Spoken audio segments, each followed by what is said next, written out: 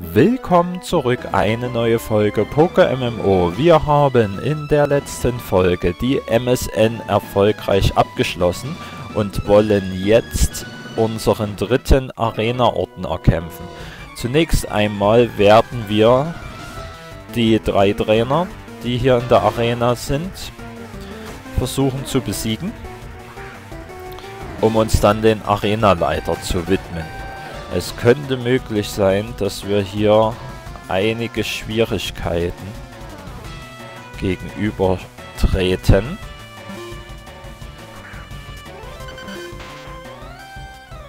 Aber mal sehen. Das Pikachu, das tut weh.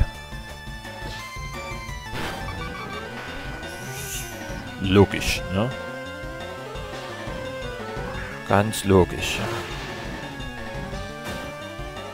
Ja, schon hier am ersten Trainer fast besiegt.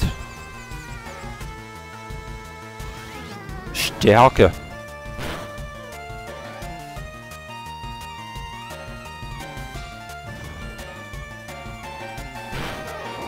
Unser Dichter hält halt nichts aus, ne? Das ist ein bisschen das Problem.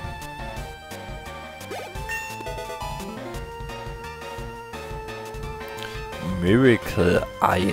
Was ist das? Enables Dark Type target to be hit by a Psychic Type attack. And also enables an erase target to be hit. Ah, okay, also das würde uns die Möglichkeit bringen, Unlichttypen mit Psychoattacken zu treffen, die ja eigentlich immun sind gegen Psychoattacken. Aber denke ich, brauchen wir jetzt hier erstmal nicht. Wir spielen ja nicht mit Kadabra Only, sondern haben noch andere Pokémon.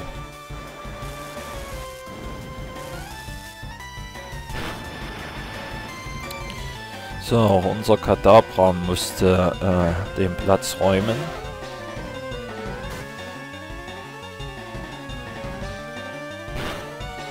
Das hat's wieder ausgehalten.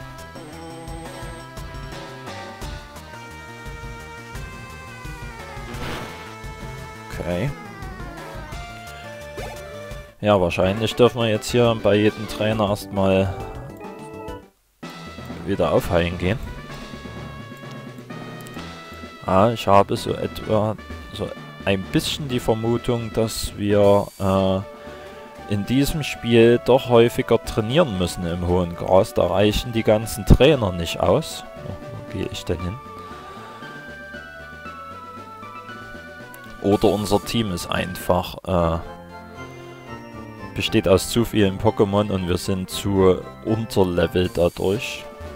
Vielleicht müssen wir uns doch auf wenigere Pokémon beschränken. Na, mal sehen. So, dann wollen wir doch mal Trainer Nummer 2 uns zurechtlegen.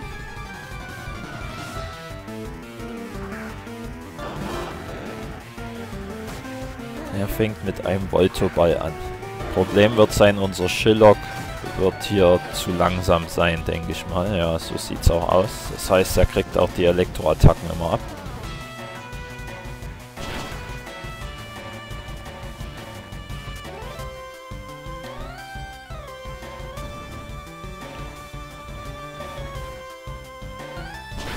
Und der Schaufler reicht nicht mal aus. Normalerweise halten doch Elektro-Pokémon so eine Schaufler-Attacke von 80 Base-Stärke überhaupt nicht aus. Das wundert mich, dass die hier wirklich derart tanky sind, die Gegner, dass man die einfach nicht one-shotten kann. Unser Dichter ist auch so langsam. Mein klar, ein Voltoball ist schnell, ja. Aber normalerweise, also wenn ich die Original-Edition spielen würde, wäre, der hat wieder Sturdy, wäre ein Dichter immer schneller als sämtliche Pokémon, die hier drin sind. Vielleicht ist das Raichu schneller, aber doch kein Voltoball. Echt merkwürdig.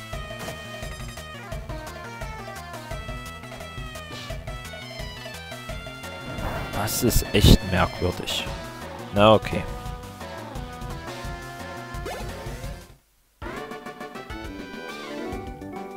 Hilft alles nix. Zurück zum Pokémon Center.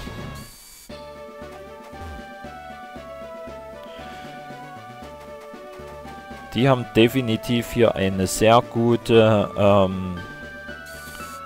Flora- und Fauna-Struktur. Also wie schnell der Busch nachwächst, ne?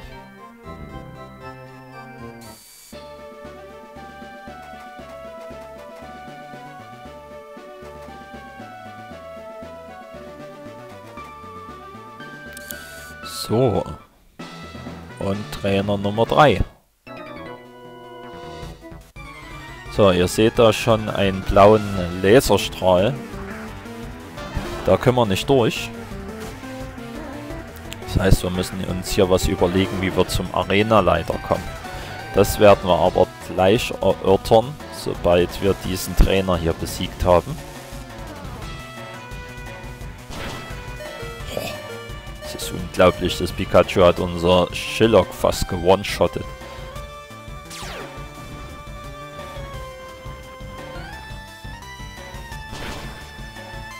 Und es wird selber durch unser Schaufler nicht gewone-shottet, okay.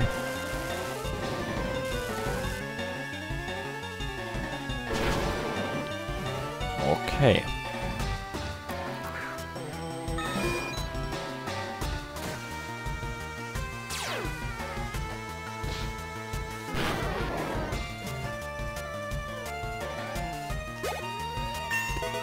Gut, dann ist unser Tauboga noch Level 23 geworden.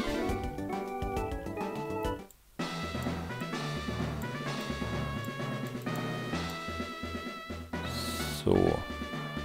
Moment, ist Magnetilos erst Level 22. Dabras auch Level 23. Okay. So, dann gehen wir nochmal aufheilen. Na komm. Und dann werden wir hier mal das Rätsel lösen.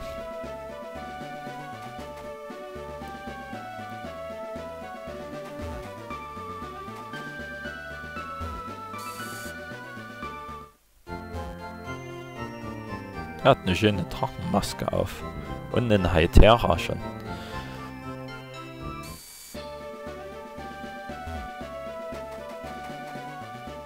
Ninja Tom. Ich glaube, das wäre in dieser Arena unbesiegbar, ne? Käfergeist dürfte er nicht effektiv treffen. Okay. So, wie ihr seht, also hier kommen wir nicht durch, ne? Müssen aber irgendwie zum Arenaleiter. Ihr seht hier diese Mülleimer. In einem dieser Mülleimer ist ein Schalter versteckt. Das finden wir heraus, indem wir die Mülleimer einfach der Reihe nach anklicken.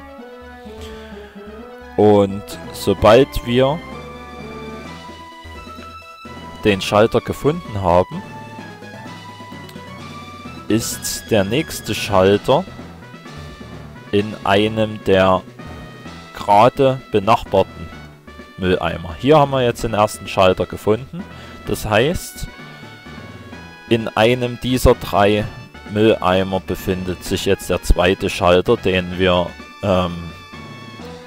benötigen, um auch die zweite Linie zu deaktivieren. Finden wir den nicht auf Anhieb, wird die erste Linie wieder aktiviert und das Rätsel beginnt von vorn. In der ersten Generation war es auch so, dass wir mit einer 50%igen Chance dann den zweiten Schalter oben links gefunden haben. Weiß ich nicht, ob das hier auch so ist. Wir gucken mal auf den linken. Oh, Glück gehabt. Gleich den zweiten Schalter gefunden. Ja, in den 2 war dann quasi keiner. Ne? Und in den anderen übrigen auch nicht. Okay, so, dann gucken wir doch mal. Was hat denn Major Bob für... hier im Englischen heißt er Lieutenant Search, ist natürlich ein bisschen besser, ne? Für Pokémon. Level 25 Elekid.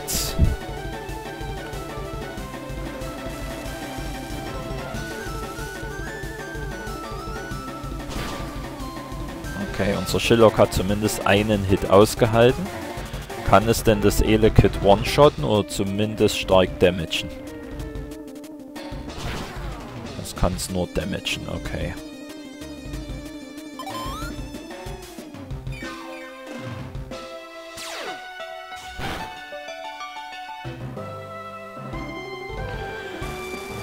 Okay, er benutzt auch noch Tränke. Na, das kann ja was werden.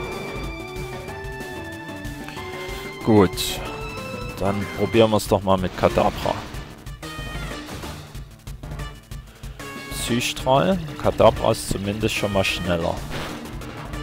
Aber das Ele-Kit hat es auch ausgehalten, okay. Jetzt wechselt er aus und wechselt sein stärkstes Pokémon, das Raichu, ein. Ah, Raichu ist verwirrt geworden. Mal sehen, ob es triggert. Natürlich nicht. Das wäre auch eine Überraschung gewesen. Okay. Dann wechseln wir doch mal unser stärkstes Pokémon gegen ihn ein. Nämlich unser Dicta. Und das Raichu hat sich selber getroffen. Okay. Und ein kritischer Hit mit Magnitude 7. Aber die Beere hat dem Raichu quasi Schaden weggenommen. Erreicht der Sucker Punch? Erreicht. Okay. Das Raichu ist schon mal besiegt worden. Das heißt, der schlimmste Gegner, den haben wir hinter uns gelassen. Oh, uns Voltoball benutzt. Explosion. Das wird unser Dicta nicht aushalten. Okay. Gut. Wir wechseln mal unser Tauboga ein. Okay, er antwortet mit Elekit. Da können wir... Ne, wir machen einfach ruckzucki. Okay, er wechselt wieder aus und wechselt Magnetilo ein.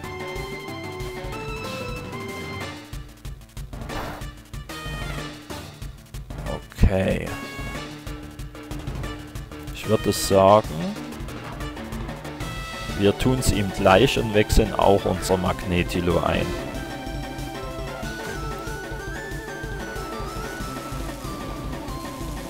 Können wir das Magnetilo paralysieren?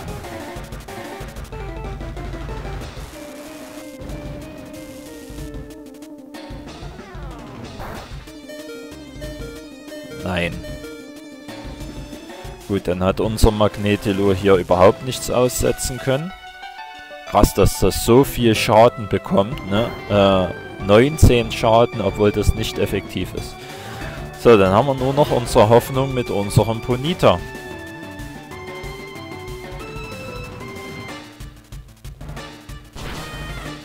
Oje. Mal, wenn wir uns hier unser Magnetilo mal angucken. Wie viel hat denn das? Spezialverteidigung 11 und Verteidigung 14, okay.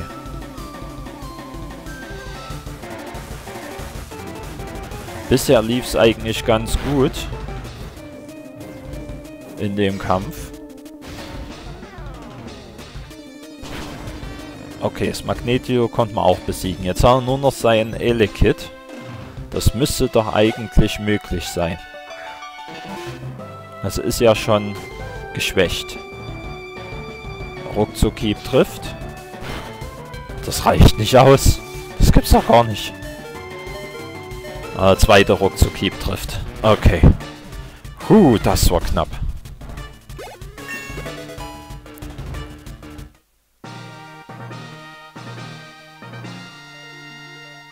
Wir hatten auf jeden Fall Glück, dass unser Dicta das Raichu besiegen konnte.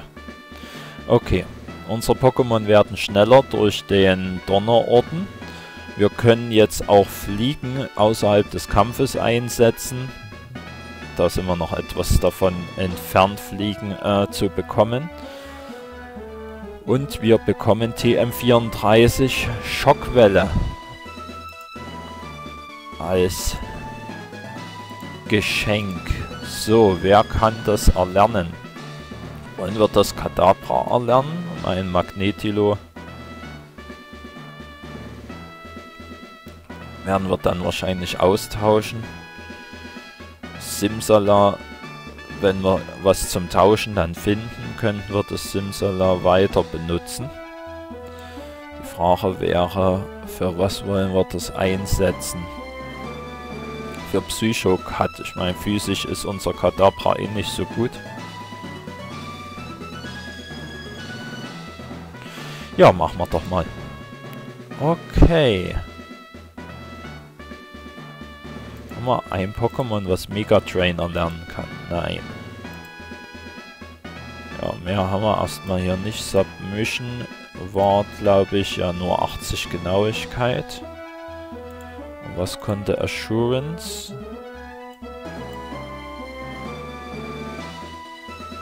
Das hat 60 Power.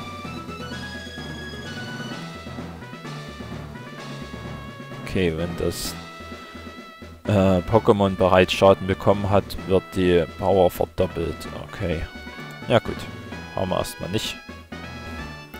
Wir haben den dritten Orden erhalten.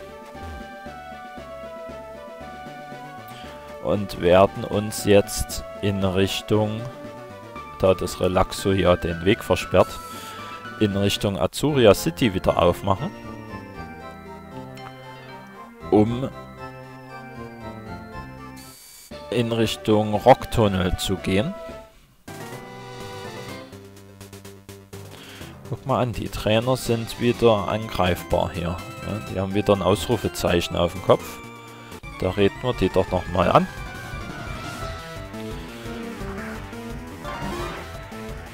Oh, der hat jetzt schon ein Ultrigaria. Alles klar. Und wir kommen natürlich mit unserem Schiller rein. Aber diesmal ist es Schiller schneller.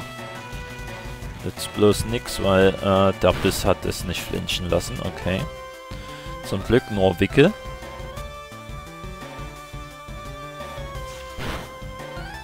Jetzt wird es geflincht.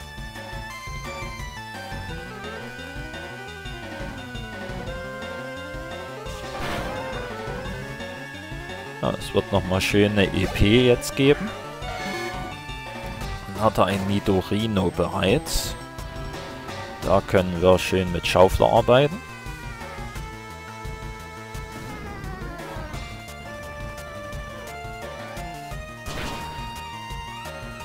Kriegen die Gegner einfach nicht gewone-shottet, ne? Dadurch haben wir natürlich jedes Mal Schaden zu erwarten. Und ein Fukano. Da setzen wir doch unsere Aquavelle ein. Das reicht. Okay.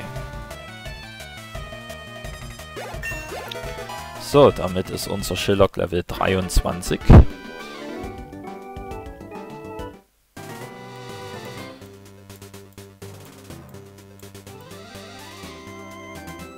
Mein Ponita waren bereits 24 geworden. Und Dicta ist 23. Okay. Ja, dann werden wir die Trainer hier nochmal ein bisschen kurz besiegen. Beziehungsweise könnten wir auch einfach in Richtung Azuria City gehen. Weil wir haben...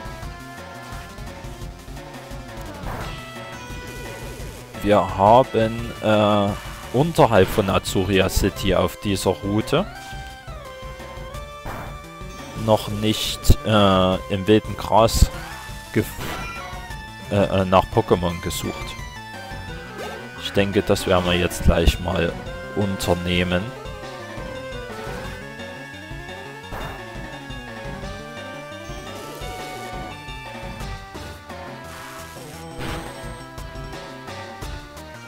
So viel Schaden macht unser Magnetilo nicht gerade.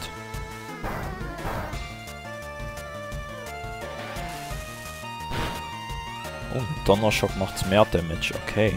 Dann ist Spark gar nicht so gut, weil wir wahrscheinlich im Spezialangriff wesentlich besser sind. Lass uns mal kurz schauen, bevor wir das Taubsi erledigen. Spezialangriff Da sind wir nur bei 7.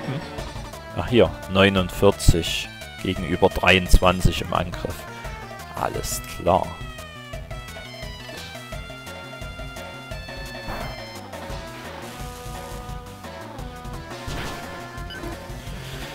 Dann doch lieber Donnerschock. So. Ja, dann lassen wir erstmal die Trainer hier kurz links liegen. Kann man ja zu einem späteren Zeitpunkt nochmal bekämpfen, um zu trainieren.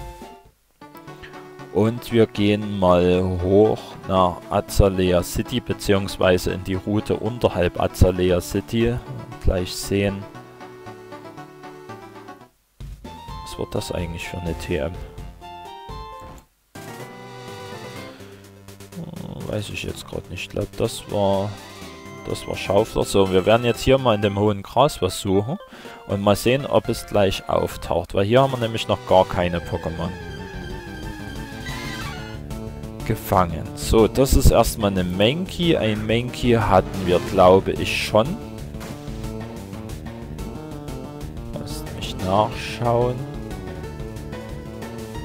Da ist es. Okay. Boah, das Mankey ist auch noch schneller als unser Magnetilo. Und das hat einfach meinen Magneten gestohlen. Fass ich's denn?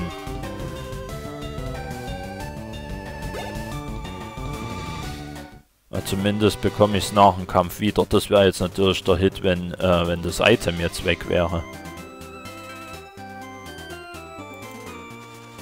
So, aber ich will hier nicht Mankeys haben, sondern ich möchte ein anderes Pokémon. Mal sehen, ob es noch auftaucht.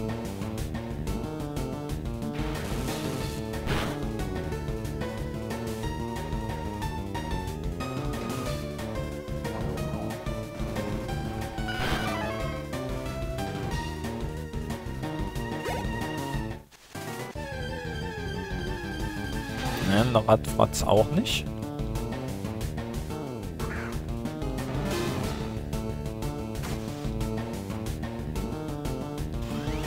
Wie die alle schneller sind. Das Ding ist 8 Level unter uns.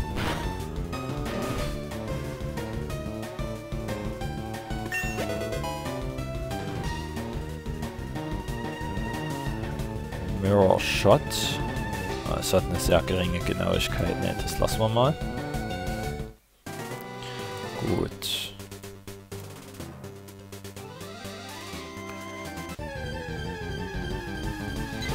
Taubsi.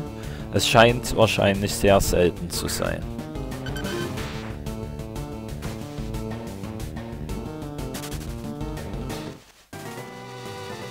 Aber hier scheinen viele wahrscheinlich danach zu suchen. Ein Abra. Es gab einen, der wollte ein Abra gegen einen Pantimos tauschen. Deswegen probieren wir doch mal, das Abra direkt einzufangen.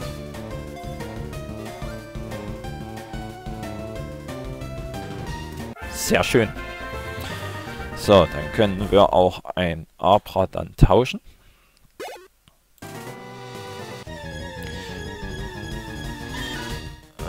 Hier sind 3 Mauzis. Das gibt es zum Beispiel ja auch, dass hier Horden von Pokémon auftreten, die du dann besiegen musst. Vorteil ist, wir haben... Toll.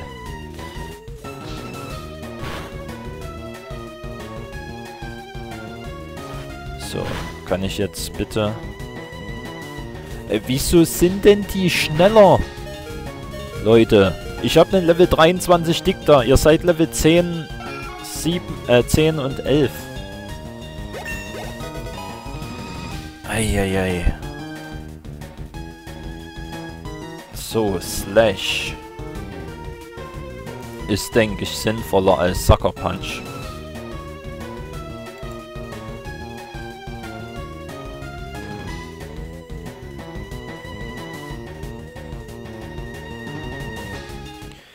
So, ja genau, es tauchen eben Horden auch teilweise von Pokémon auf, bis zu hatte auch schon mal 5. Da braucht es dann eben auch E-Attacken wie eben hier Magnitude oder Surfer. Gibt es verschiedene. So, es will einfach nicht auftauchen.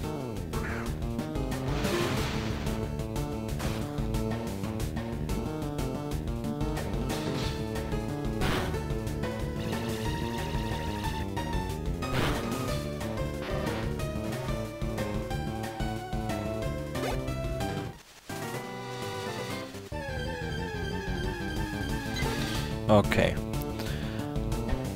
Es scheint wohl wirklich nicht zu wollen. Dann werde ich das wohl versuchen, offscreen leider fangen zu müssen. Und zwar dreht es sich hierbei um, wir können es im Pokédex nachschauen, um ein Bisasam. Und das hat Fundort Route 5. Selten. Und wir befinden uns auf Route 5. Das heißt, irgendwo hier muss ein Bisasam mal auftauchen. Okay. Das scheint jetzt allerdings in dieser Folge nicht zu passieren. Das heißt, ich werde versuchen, das Bisasam offscreen zu fangen. Und dann hätten wir neben unseren Shillock auch die Möglichkeit, ein Bisasam zu trainieren. Und könnten vielleicht dann uns auch irgendwo ein Glumanda noch fangen.